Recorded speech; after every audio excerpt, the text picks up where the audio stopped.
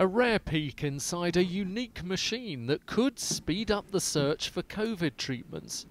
Developed over 10 years, it can see how well different types of antibodies protect us from infection. Antibodies are our gatekeepers, latching on to a virus to stop it getting inside our cells. But some work better than others. In the lab, scientists can test them with a machine to see which ones work best. Initial results coming in a matter of minutes. Now this is an example where the antibody is not binding very well.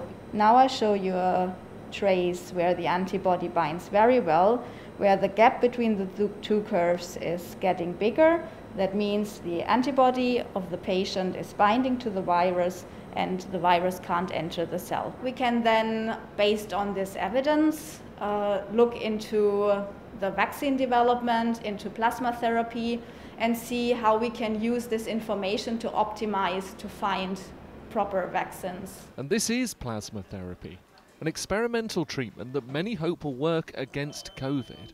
Adriano, would you mind just saying hello and saying your name and saying where you work so we can test the sound levels? Scientists in Switzerland have been using the machine to test the effectiveness of antibodies in volunteers' blood. Yeah, it has been a difference, a complete game changer. For me, I mean, the exciting thing is that we now have a measurement, a number that tells us something about the quality of the antibodies, and now we'll have to see whether this translates into efficacy.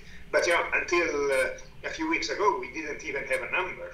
The information that this technology provides to clinical researchers is a lot like the information that code breakers at Bletchley Park were providing to troops on the front line. The code breakers weren't fighting the war, but they were providing crucial information about where the enemy was, how the enemy is moving, how to most effectively attack it, and therefore how to ultimately defeat it. The developers say the technology could also be used to find drugs for other diseases, including cancers, Parkinson's disease and Alzheimer's. Richard Westcott, BBC News, Cambridge.